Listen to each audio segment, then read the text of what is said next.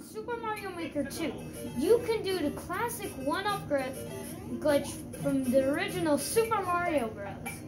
So the classic 1-up glitch. So here, you just bounce on this Koopa in 3-1, and you just keep bouncing on it, and it'll give you infinite 1-ups. And it's from the original Super Mario Bros. And it works in all styles.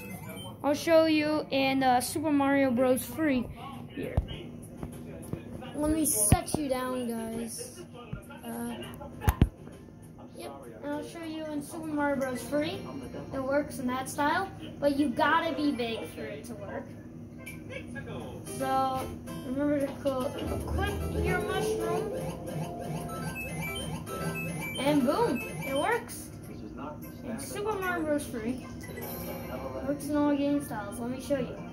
In Super Mario World, it's more. This is not in the original game. It's in Super Mario Maker 2. It works kind of better in Super Mario World. And here's in the newest version. In the new Super Mario Bros. U Deluxe on the Switch, you can actually do it in Soda Jungle of the Giants. So there will be a big Koopa on some stairs with coins inside. So you can get infinite 1-ups there, but you need a fire flower so you can damage boost to do it. That's how me and my dad found out. And I'm not sure if it does work in 3D World. If it does, I didn't test 3D World. Because 3D World is different. It's an extra game style.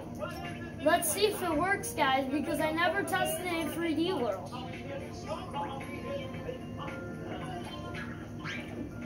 Yeah, and feel good. Alright, guys. And this will be it. We need some hard blocks. So guys, this one is really easy to do. Alright, and there we go. Oh, I'm still testing it. I don't think it works in 3D World. I'll give it one more try. It doesn't, because of the Koopa. The Koopa, when it pops out of its shell, by the time you fall, it's already been pushed under. Let's see like this time. Nope. Alright guys, so it does not work in 3D World. So hope you enjoyed that. Smash that like button. Smash the subscribe button if you want to see more Mario Maker 2 videos. Bye!